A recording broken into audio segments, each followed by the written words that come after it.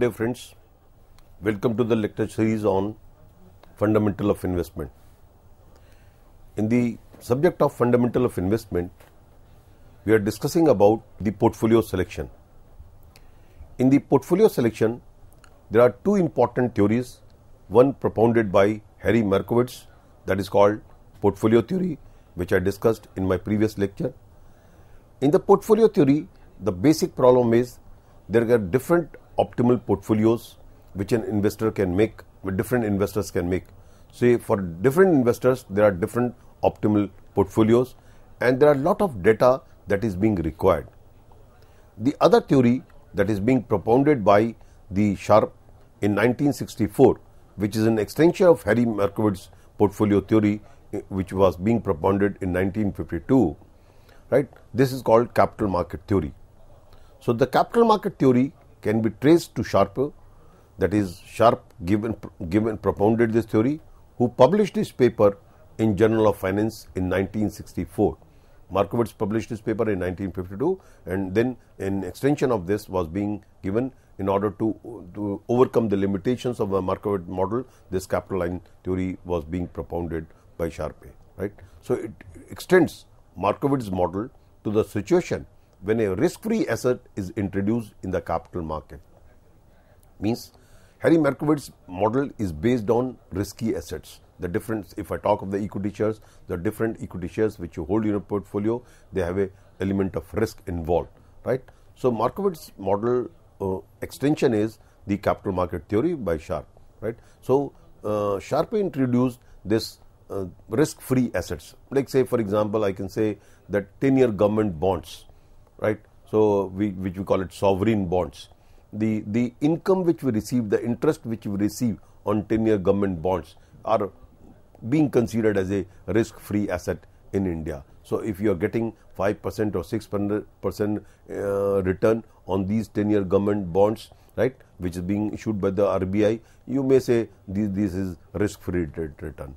So, the Sharpe introduced the risk-free asset in the capital market, right, and he presumed that you can borrow and lend money at the risk-free asset, right? You can borrow and lend money at risk-free rate.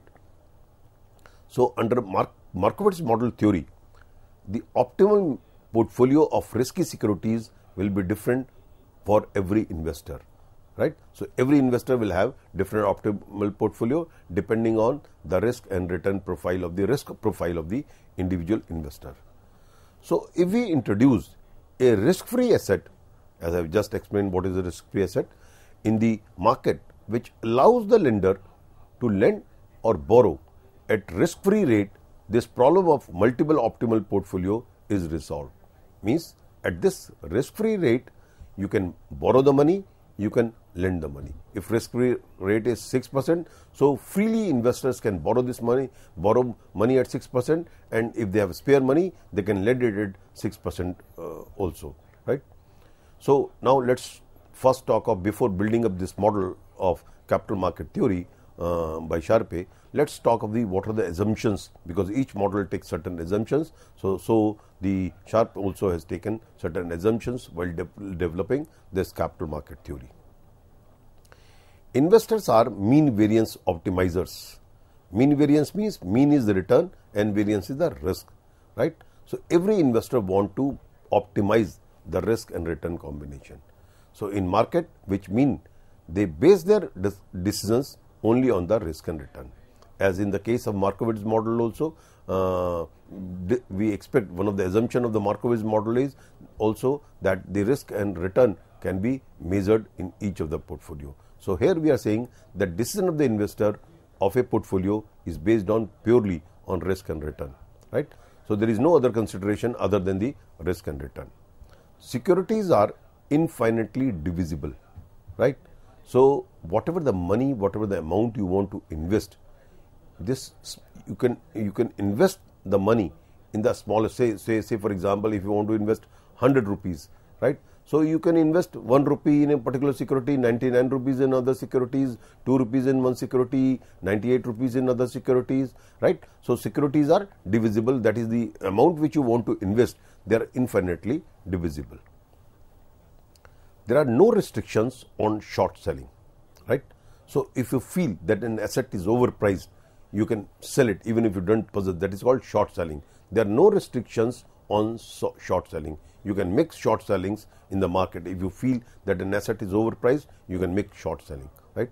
So large number of buyers and sellers exist. Therefore, the prices of the securities are not impacted by anyone.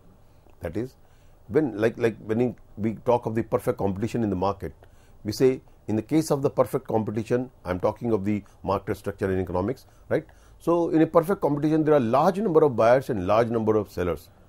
No buyer and no seller can influence the market price, or no buyer and no seller is influential enough to influence the price or the supply of the market, right? That is, it is the market forces which determine the price of the product. Similarly, here we are presuming that there are very large number of buyers and large number of sellers. So no one individual investor, right, or no individual investor seller is large enough who can influence the price of the securities, right? So there are no transaction cost and taxes. This is also one of the assumption. And normally in the practical life, you have the transaction also. When you buy shares, when you sell shares, it involves the brokerage cost, although minimum, but it involves some transaction cost, right? And there are also taxes that is being that is to be paid to the government, right? While making capital gain, if you are selling the shares and if you are making profit out of it, either it will be a short-term profit or it will be a long-term capital gain, but taxes are being paid. But here it is being presumed in the capital market theory that there is no transaction cost and there is no taxes involved, right, in buying and selling of shares. There is a risk-free asset which allows the investor to borrow and lend any amount at the same risk-free rate. As I said, that risk-free rate, if I say in common parlance, what is risk-free rate? Normally in India, we say 10-year government bonds. The yield, the return which you get, the interest which you earn, means yield if you buy from the market. The yield which you get on these 10-year government bonds, they are called risk-free, because it is being presumed that these bonds have no risk. The government of India gives the sovereign guarantee for payment of the money which you have invested, right? The value of the bond. So this is called risk-free asset. So it is being presumed that at risk-free asset which allows the investor to borrow and lend any amount at this risk-free rate. Investors have homogeneous expectation about expected return, variances means risk, and covariances. Covariance means what is the relationship of the two securities in terms of risk and return. So these assumptions is important to have a unique efficient frontier, right?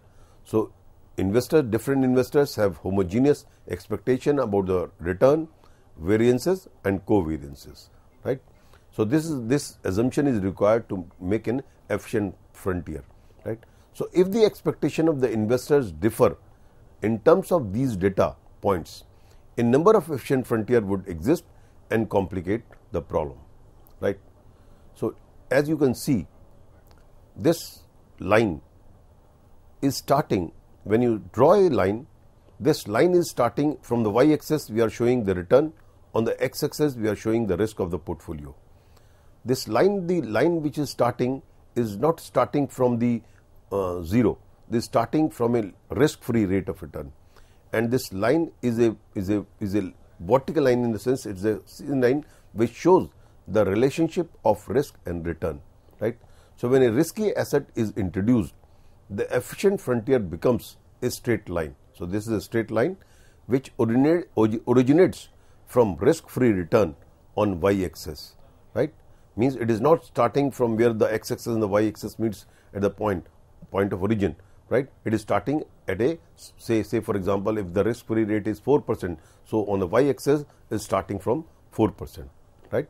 So it is a straight line which originates from risk-free return on the x-axis and is tangent to the original efficient frontier at point M.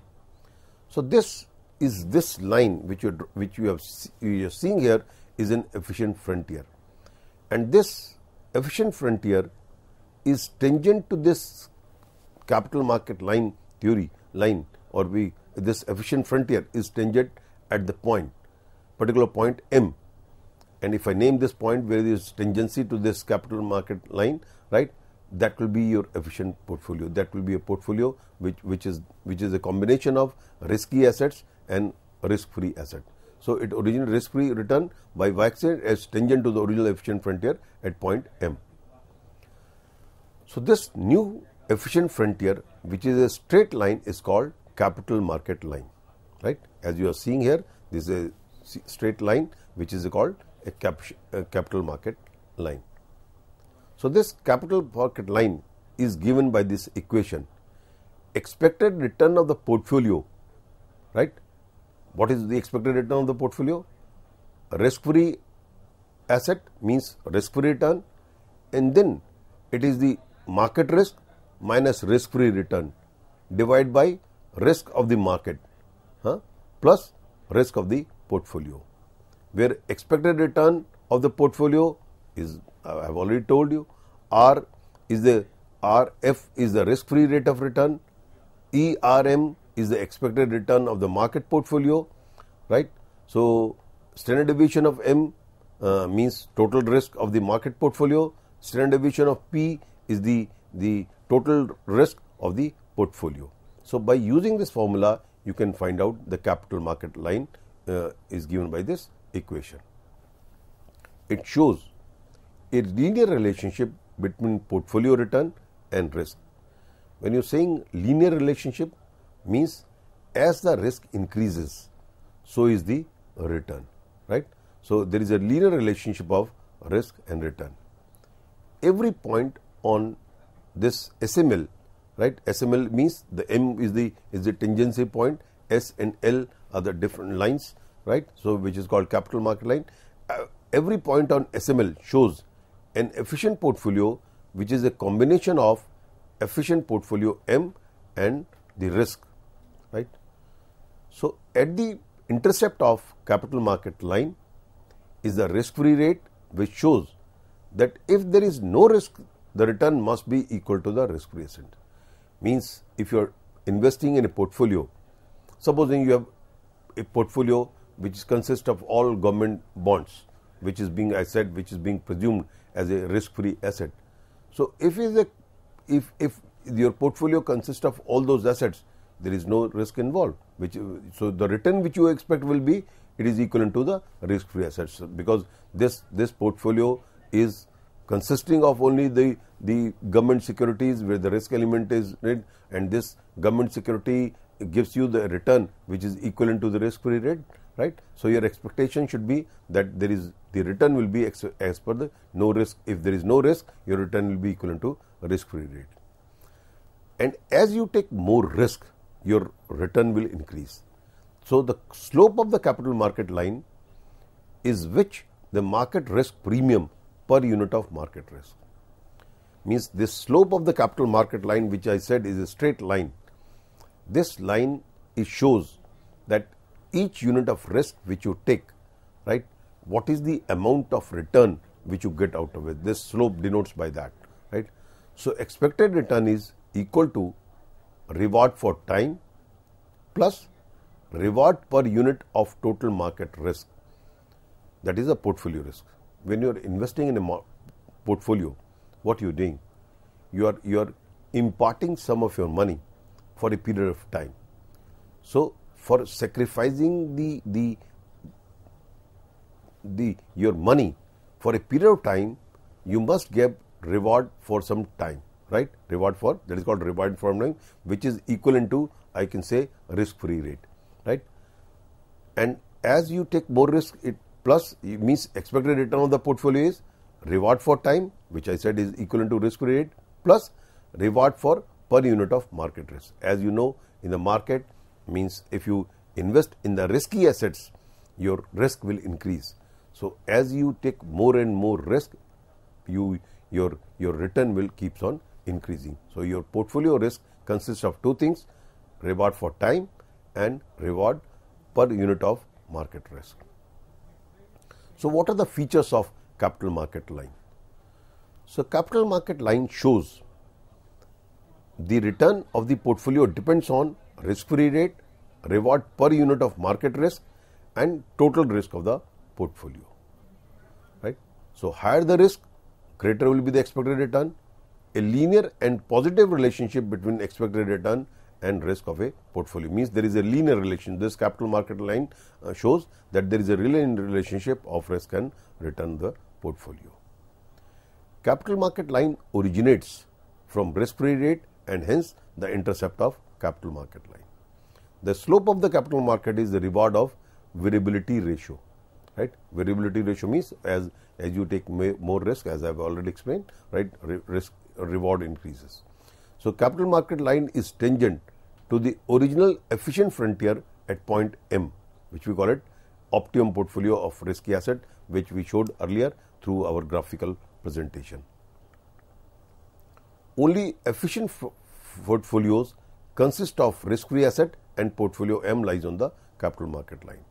And capital market line is upward sloping because price of risk must be positive since investors are risk averse.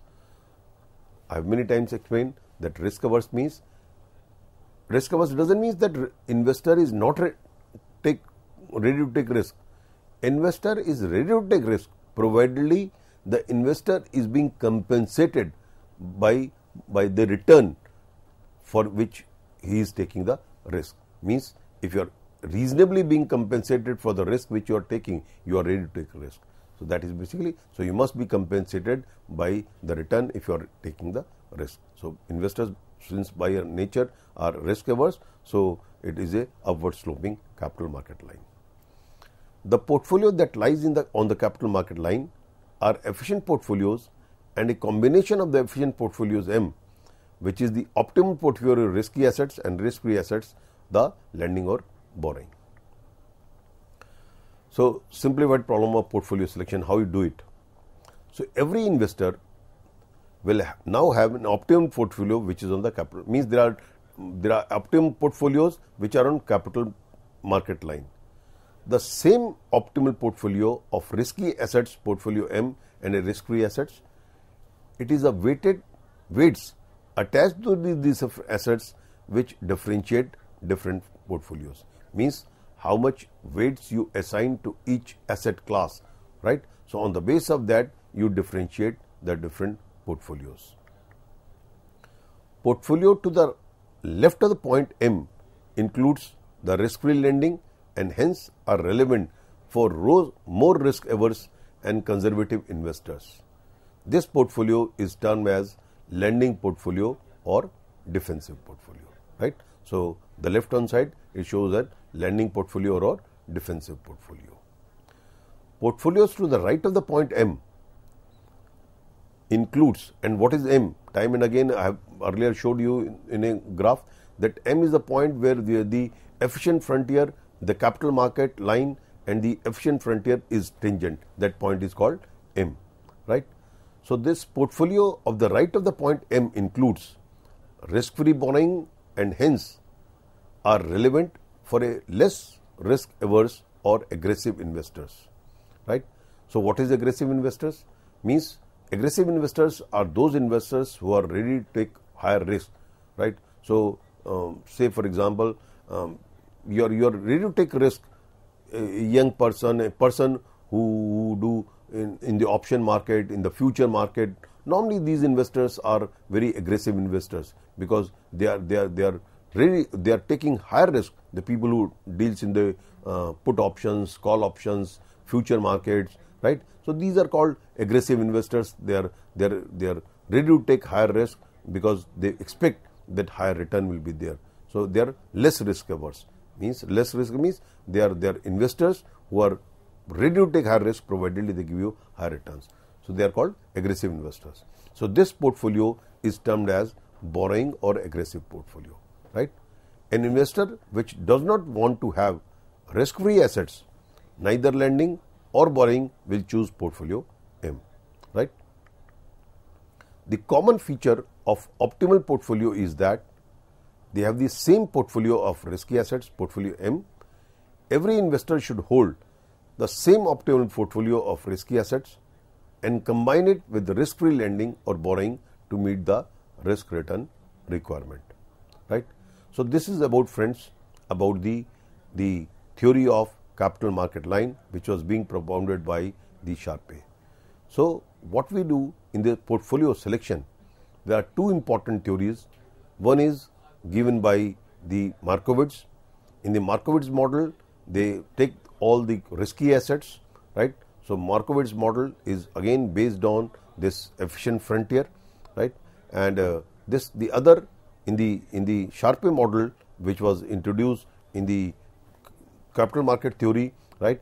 So Sharpe introduced this risk-free assets. That is, he assumed that an investor can buy and sell or borrow or lend money at a risk-free rate. So by introducing the risk-free assets, the different portfolios that are possible, that are large number of securities, that are large number of portfolios, very large combinations, the cumbersome process of Markowitz is being avoided. And this capital market theory is a very pioneer work in the portfolio selection. So in this way, we can choose the optimal portfolio. So after discussing this, let me talk of something about systematic and unsystematic risk. Friends, in the market, there are two types of risk involved. Earlier also at some point of time I must have referred this.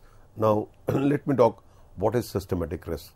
Means when you talk of the market risk in the market, it consists of two risks: systematic risk and unsystematic risk. Systematic risk is the variability of return on stocks of portfolio associated with change in the return on the market as a whole. That is, systematic risk is alike for all the firms. It is like market as a whole will be affected. This is called system. Let's say for example, if the macro situation changes, right? If some geopolitical tensions arises, this geopolitical tensions will affect all the market, the whole market, right? And it will change the risk profile of the markets, right? So this is known as systematic risk. Unsystematic risk is the variability of the return on stocks or portfolios not explained by general market movements. It is avoidable through diversification. Means unsystematic risk is basically company oriented. Say for example, there are certain management issues. There is a change of management, and whenever there is a change of management, the risk of investing in that asset increases, because we presume in the market, if the change of management takes place, probably you are not sure in what is the thinking process of the new management, how the new management will perform, right? Or say for example, there are many unsystematic risks. Suppose these days crude prices are rising.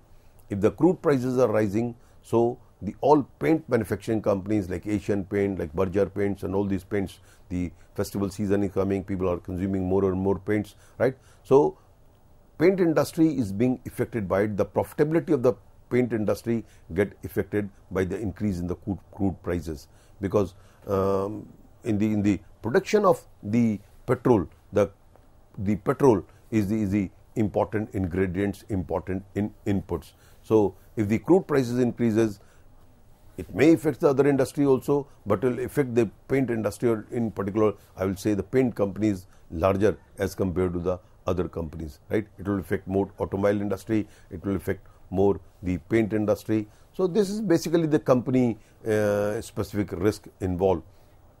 This is called unsystematic risk.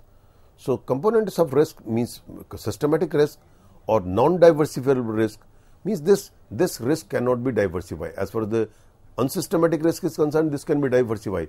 If you hold large number of securities in a portfolio, the unsystematic risk can be minimized, right? Not unsystematic means I am saying the portfolio risk can be, not unsystematic will be minimized, but portfolio risk will be minimized. But by diversification, systematic risk cannot be minimized to that extent by which the unsystematic risk by unsystematic risk. So systematic or non-diversifiable risk is the risk which is caused by factors beyond the control of specific companies, such as general factors in market: GDP, inflation, interest rate. If inflation increases, it is going to affect all the companies. Like normally in the situation of inflation, the rate of interest also increases. When the rate of interest increases, the borrowing cost of the company increases. So it affects all the companies. And similarly, interest rate increases, it affects all the companies. When GDP increases, it affects positively to all the companies because the purchasing power of the people increases. So when the purchasing power of the increases, the companies will be positively affected by it, right? So these factors affects all the companies and cause variability in their return. Systematic risk cannot be reduced by holding an efficiently diversified portfolio. Therefore, systematic risk is that part of the total risk which cannot be eliminated or diversified. Means systematic risk is very difficult. I will not say not at all, but it is very difficult to eliminate by diversification. This part of risk averse arises because all the securities on an average move in the direction of the market return. If the market is increasing, the return of the company will also increase. If the market is falling, the return of the companies will also fall. Because of this, as I said, interest rate, GDP, inflation affects all the companies more or less same extent. So market risk is the primary source of systematic risk of a security. Hence, systematic risk and market risk are used interchangeably. So with these words, friends, thank you very much. Basically, in this lecture, we talked about the capital market line or capital market theory propounded by Sharpe, right, which is an extension of the work of Harry Markowitz model. And I just referred about the systematic risk. Thank you very much.